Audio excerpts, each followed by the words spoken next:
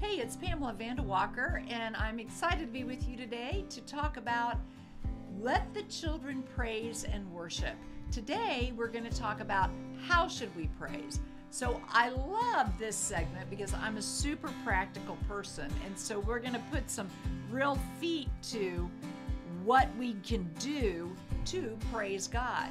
If this content is of interest to you, we ask that you hit the like button and subscribe to our channel. So there's a lot of ways we can praise God, and I'm just going to focus on 7 for today.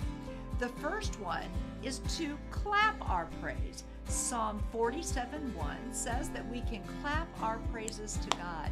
So when we're clapping praise, we are giving approval by that action of clapping. Another way is found in Psalm 35. It says to shout unto God with a voice of triumph.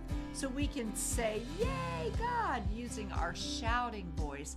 And again, saying that God is great. It's a natural reaction when something wonderful has happened to shout, like when someone makes a goal or a touchdown. You're like, yes, and God desires that type of praise too. Ephesians 3:14 says that we can bow before God in reverence, and that is an act of praise. I tell you, I think that when we first see God in heaven, that would be an appropriate expression of praise and reverence, to bow before Him because He is so holy. Another way that we can praise God is found in Psalm 134:2.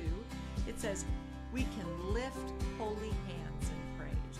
And often when we lift our hands in praise, it helps us to focus on Him. Of course, one of the best ways to praise God is found in Psalm 47:6. We can sing our praise. I love that because I'm a musician. And I think that's why so many worship services have worship songs and hymns as part of them. So to praise God, we should always have a song on our lips and in our hearts and ready to sing. Another way that we can praise God is through movement or dancing. Psalm 149 talks about that. And we can express our joy or our sorrow to God. And that is a way that we can express or show approval to God. And then the final way that we can praise God, there are other ways, of course, these are just the ones we're focusing on today, is found in Psalm 150. Psalm 150 is all about using instruments to praise God. We can praise Him with the harp, the trumpets. It says, let everything that hath breath praise God.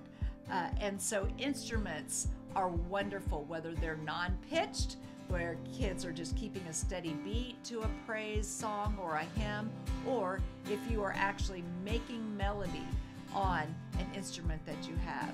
There are lots of ways to praise God, and the Bible tells us we should do that. So we need to encourage our children to use a multitude of ways to say good things about our God.